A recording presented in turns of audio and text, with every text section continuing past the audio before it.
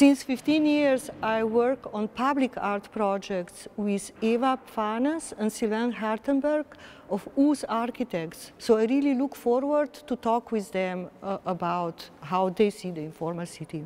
This is Caracas growing houses. It's two ways the house grows. One, you can actually see that it's a self-built architecture, but on another side, it's also growing because it actually talks about the existence of people who live in the houses. You actually grow your life, you grow life of your family, but also of the community where you live. Existence is always a coexistence, I would say.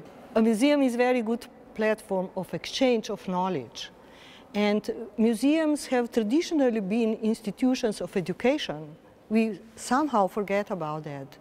And I'm very happy that this exhibition, Hello World, revision of the collection, is actually based on this. It educates us to be curious about the world we live in. For me, it's of course beautiful to hear and to see the responses of public who come encounter the Caracas growing houses, become curious about it and actually take their own story home.